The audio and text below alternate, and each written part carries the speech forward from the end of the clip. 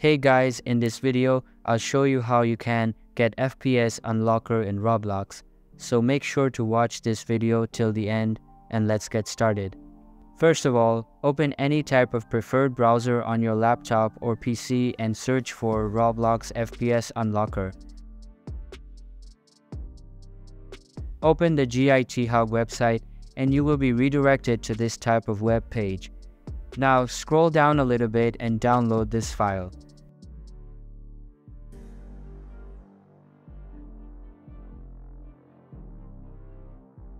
After the downloading completes, run the setup and it will automatically minimize to system tree.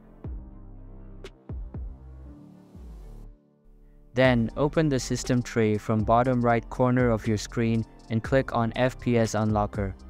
Then change the FPS cap to Never. And that's how you can get FPS Unlocker in Roblox. Hope you liked the video. Thanks.